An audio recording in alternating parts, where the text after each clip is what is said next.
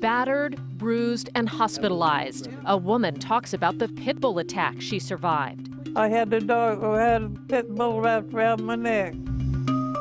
A grandmother has been mauled. Her face is scarred, as you saw, and her mangled arms are wrapped in bandages. And her attackers weren't strangers. They were the dogs that live in her own home. KOMO 4's Lindsay Cohen is live at Harborview Medical Center tonight, where that woman is stable and recovering. Lindsay?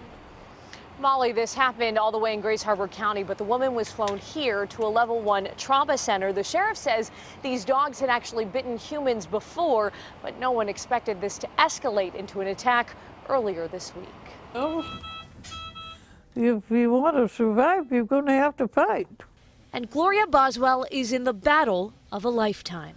And I wasn't about to give up my home and my life. They chewed holes in her arms, clean to the bone.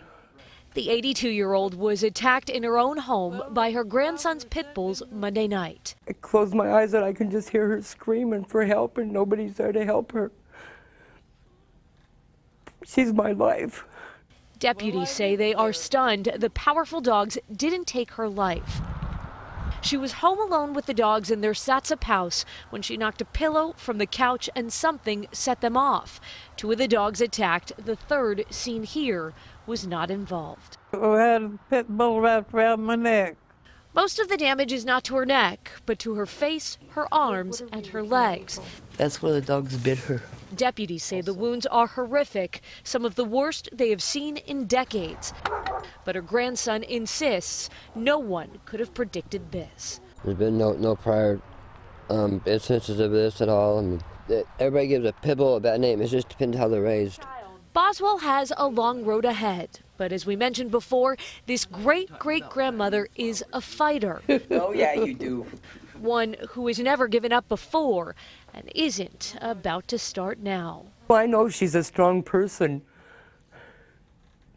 She's a strong-willed person, always has been. Deputies say one of Boswell's grandsons actually shot one of the dogs right after this happened. The second dog was then put under a 10-day quarantine and is expected to be put down. Meantime, the sheriff says no charges have been filed in this case, but the investigation is ongoing. Reporting live in Seattle, Lindsay Cohen, KOMO 4 News.